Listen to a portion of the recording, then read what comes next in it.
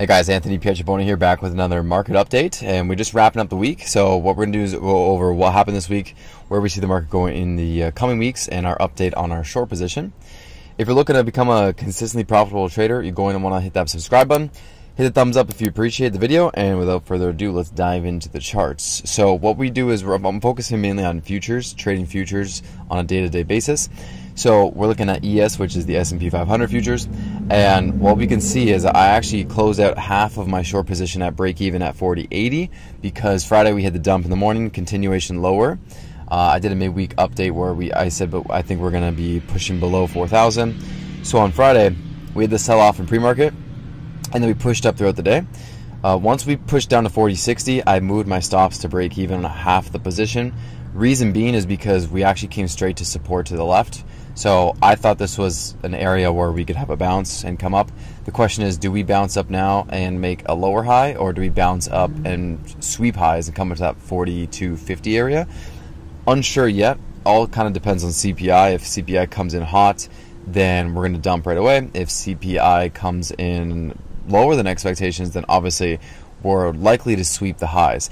Now, I was cautious because we had a big change where analysts revised their CPI projections now. As you can see, CPI is looking at 0.5% now, and last month was negative 0.1% for month over month, and core is at 0.4%.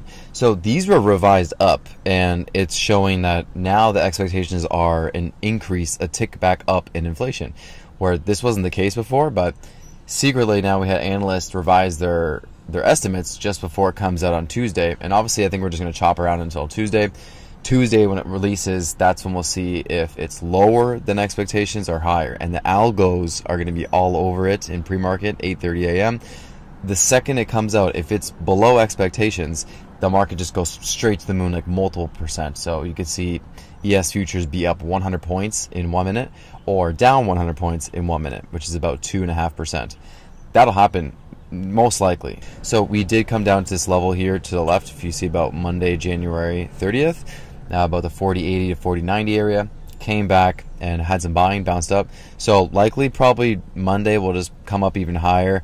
Monday might trade up into the 41.20 area, and then Tuesday is when we'll either have the big move down or the big move up. And then Tuesday we either see something like this, or we see something like this. One of the two cases are happening.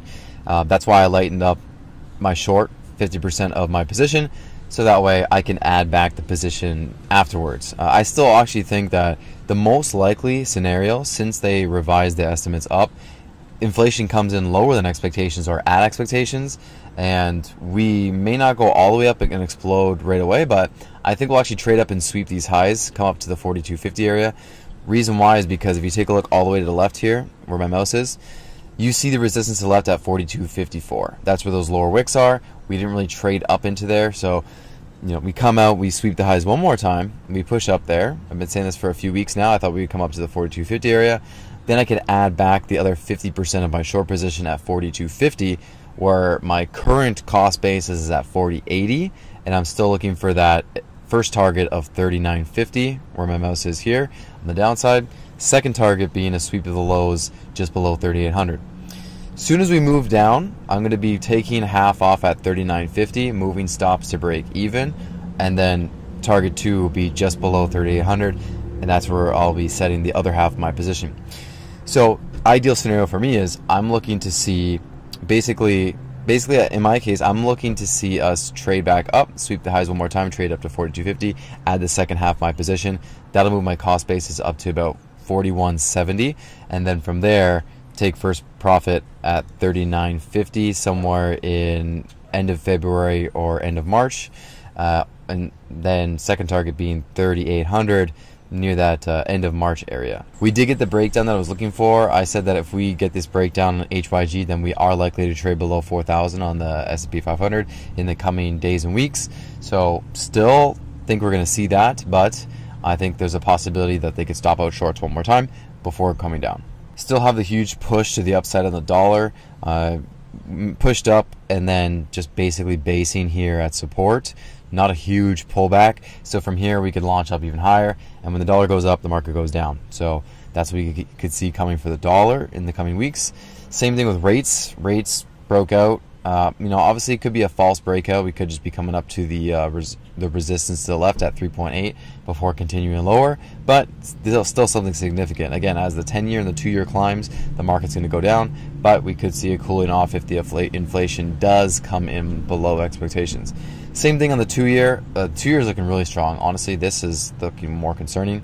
So, we came down. We basically just traded to the support to the left all the way up October 4th. Since then, broke out to the upside. So this is looking really bullish, where the 10-year looks more like it could be like a false breakout where it's still kind of trending lower, but the 2-year and the dollar are starting to look like it could possibly making a new leg higher and starting to trend back up.